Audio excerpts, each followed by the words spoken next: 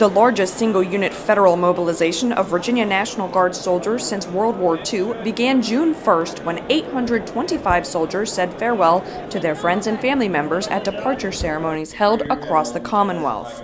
We as a community should rally around those families and those children, whether it's through Little League sports and athletics or school activities or church activities, and make sure that they know that we appreciate the sacrifice that their mother or father is doing for our country, and that we're there for them if anything they ever need.